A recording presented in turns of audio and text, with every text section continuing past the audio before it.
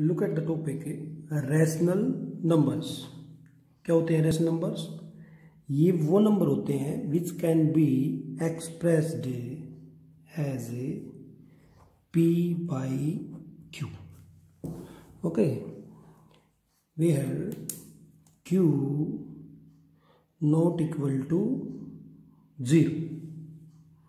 Example ले लेते हैं। Example -4/5, 7/12, 6/-11. These are all rational numbers. These are negative rational numbers. These are positive rational numbers.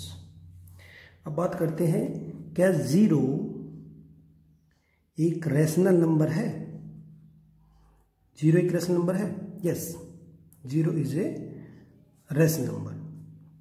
क्यों भैया sir? Because हम कैसे एक्सप्रेस कर सकते हैं इसको? Can be expressed as 0/1, which is in the form of p by q. Okay, तो 0 भी हमारा एक रैशनल नंबर है। अब बात करते हैं थोड़ा सा इरेशनल नंबर की।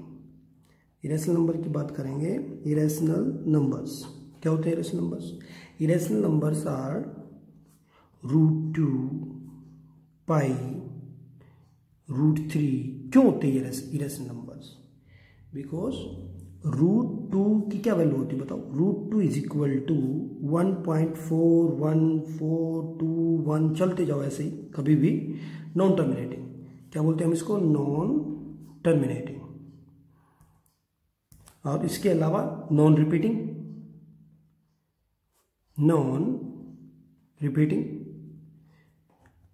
तो जो number non terminating and non repeating होंगे will be your irrational number.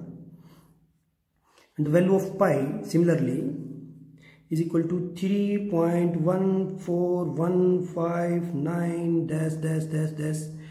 non-terminating and non-repeating. Okay, this is the basic of rational numbers. And absolute value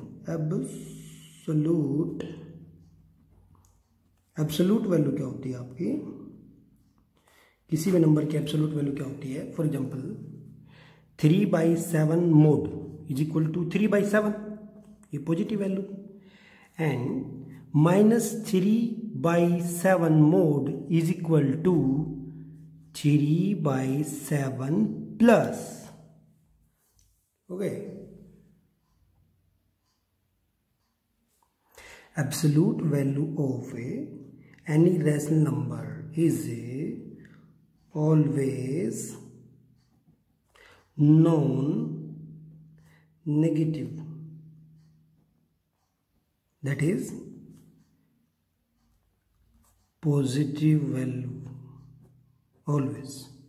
Okay, अब एक्सरसाइज की तरफ मूव करते हैं। एक्सरसाइज 1.1। तो हमारा फर्स्ट क्वेश्चन है आपका 3/7 एंड 6/7 को हमें क्या करना है? ऐड करना है। ओके, बिल्कुल सिंपल है। 3/7 plus 6/7, add mean addition. LCM will be 7। You can take LCM here. Divide by 7 1 जा। ओके, तो directly 7 will be your LCM. LCM 7 आ गया तो डायरेक्टली ऐड हो जाता है। 6 + 3 + 6 इज इक्वल टू 9/7। ये आपका क्या हो जाएगा? डायरेक्टली आंसर हो जाएगा। सेकेंड क्वेश्चन की तरफ मूव करते हैं। सिंप्लीफाई करना हमें। -5/7 plus 4/-5। Take first of all LCM. LCM कैसे लेंगे? एलसीएम लेंगे हम बिल्कुल सेम वे से। 7 and -5, दैट इज 7 and 5। 7 1 जा 5, यूं का यूं, फिर 5 से डिवाइड करेंगे 1, 1। 5 1 जा 1। तो एलसीएम भी आपका क्या हो जाएगा? Directly LCM 7 × 5, that is 35। 35 is your LCM. Now divide this 35 by 7. 7 5 ja, and 5 multiply by -5, that is -25 plus 35 divided by 7 7 7 4 जा 28 minus 28. ओके, नाउ अब इसमें को ऐड करेंगे तो ये आएगा आपका 3 2 + 2 4 + 1 5 53 माइनस, ये आपका आंसर हो जाएगा। दोनों नंबर जब माइनस के होंगे तो final result will be also in minus in addition. अब हम इसका एक और पार्ट करते हैं, ये आपका हो गया फर्स्ट पार्ट। एक और पार्ट कर लेते हैं, सेकंड पार्ट। सेकंड पार्ट क्या कह रहा है, देखो 6/5 + 8/3। Similarly take LCM of 5 and 3। 5 and 3 का हम एलसीएम लेंगे। सिमिलरली 5 1 जा 3 का 3 1 जा 3 1 जा। ओके, तो LCM will be equal to हो जाएगा आपका 5 × 3। तो इसका एलसीएम लेंगे हम यहाँ पे ले लेते हैं एलसीएम। एलसीएम आ गया आपका 15। 5 3 जा तो 6 को मल्टीप्लाई करेंगे इससे, प्लस 3 यहाँ पे प्लस है ना, माइनस नहीं है तो प्लस ही रहेगा। और 3 5 जा 5 8 जा, तो ये आपका किसके इक्वल आ गया, माइनस है 18 प्लस है 40 divided by 15 is equal to हो जाएगा आपका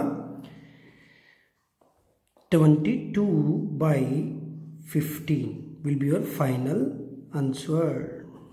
Okay,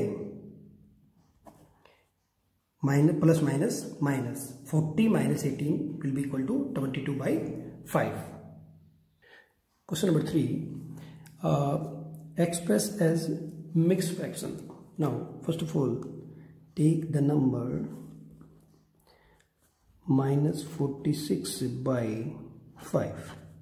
First of all take LCM 10,5 divided by 5, 5 2 is 10, 5 1 जा 2 से डिवाइड 2 1 जा 1 जा, तो LCM will be this.